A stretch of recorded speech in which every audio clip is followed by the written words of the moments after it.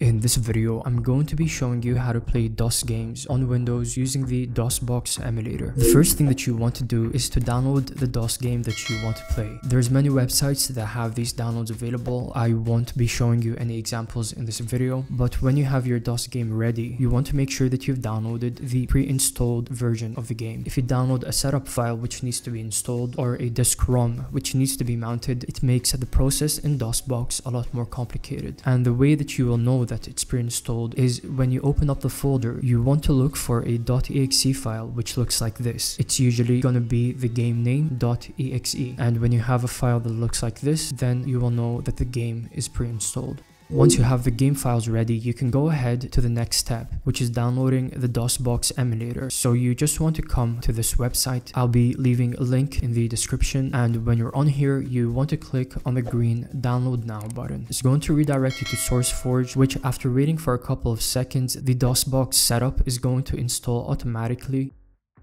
and you're going to be able to find the setup in your downloads folder. Drag it onto your desktop, and then double click on the setup file to launch it. Click on yes here, and then click on next, click on next again, and then click on install. They're going to tell you that the setup has been completed, so you can just go ahead and click on close.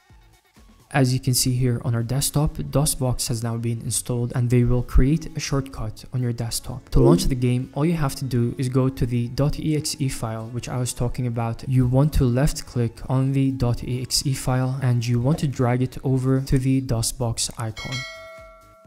And as you can see, DOSBox will automatically launch with the game that you selected. To make it full screen, you want to press on Alt and Enter. You can choose the settings here for the graphics, sound, and if you want to play using your mouse or your mouse and keyboard.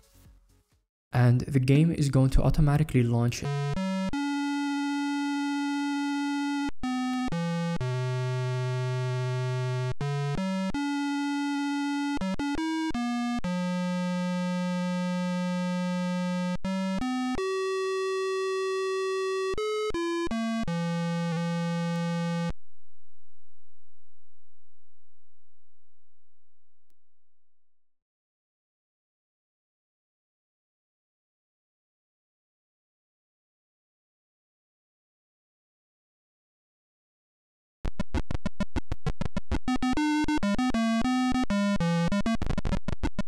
It's really that easy, guys, to play DOS games on Windows using the DOSBox emulator. The most important step is the step at the beginning where you want to make sure that you have a pre-installed version of the game, and it will just make things so much easier. So guys, I really hope that you found this video helpful. If you did, don't forget to give the video a thumbs up, and don't forget to subscribe as well for more content like this, and I'll see you guys next time.